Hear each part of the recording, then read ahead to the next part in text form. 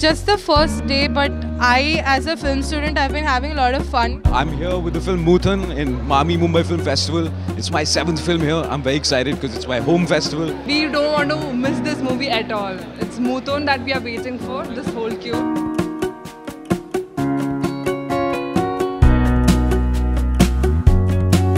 So this is my first film festival and I'm really excited. It feels like you share similar interests with so many people who are so passionate about storytelling.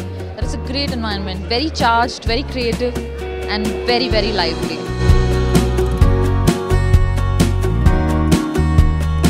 Very excited to be here. All the 5 screens are house full. So we're just waiting before we go back in for the Q&A.